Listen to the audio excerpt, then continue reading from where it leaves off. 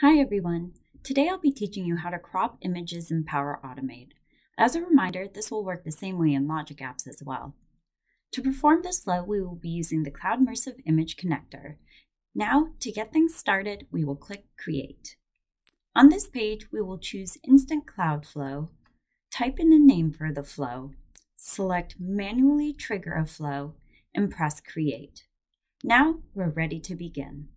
The first step of our process is going to retrieve the content from our source folder. The file I will be using is in SharePoint, so I will type SharePoint get file content.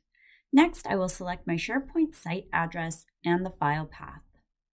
After we have created the file content action, we will look up the Cloudmersive Image Connector, which is the yellow icon here.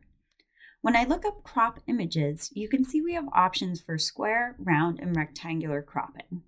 For this example, I'm going to be using the round crop, but the flow will work the same way if you select one of the other options as well. It's important to note that if you've never used one of our connectors before, you will be prompted to enter your API key.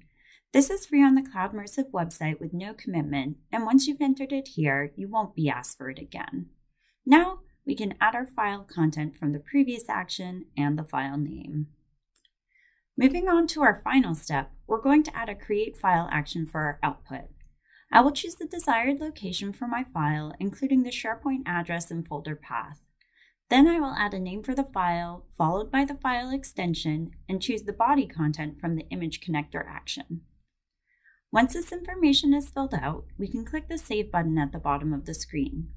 It will take a moment to save the information, but once it's complete, we can click the Test button. We will choose the manual option for testing the file, hit the second test button, and then continue. After that, we will click Run Flow and Done.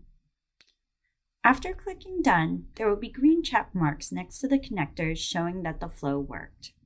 Sometimes it takes a second or two for all the check marks to appear, so don't stress if that happens to you.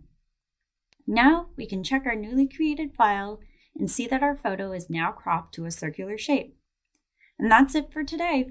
Thank you so much for watching, and be sure to subscribe and check back in for more tutorials and tips on using Cloudmersive connectors in Power Automate.